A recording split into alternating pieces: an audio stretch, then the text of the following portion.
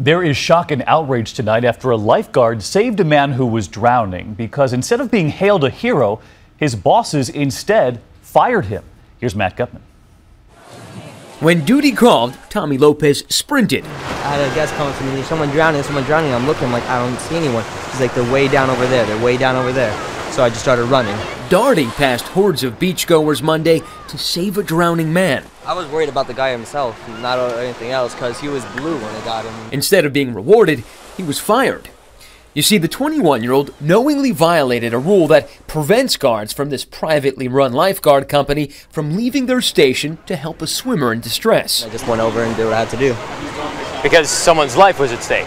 Tommy's guard station is about 100 yards that way down the beach. Now, beyond this sign, he's not allowed to go, but the person who was drowning was over there. A spokesperson for lifeguard contractor Jeff Ellis Management said, "We have liability issues and can't go out of the protected area." Suddenly, the rule that got Tommy fired launched a mutiny. So let me get this straight. All of you basically resigned or were fired because of Tommy, because of this decision? Yes. Tommy's fellow lifeguards leaving en masse, 7 of them, in disgust. What we're basically supposed to do is just watch them die, technically. Just then, we came across Brian Ritchie, who walked off this guard tower to turn in his whistle and the shirt off his back. Brian, did you just quit?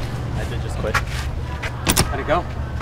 It was rough. I'm glad that I can separate myself from this. I knew if the incident ever came up, I would go. They'd made a pact, choosing to save lives instead of their jobs. Matt Gutman, ABC News, Hallandale Beach, Florida.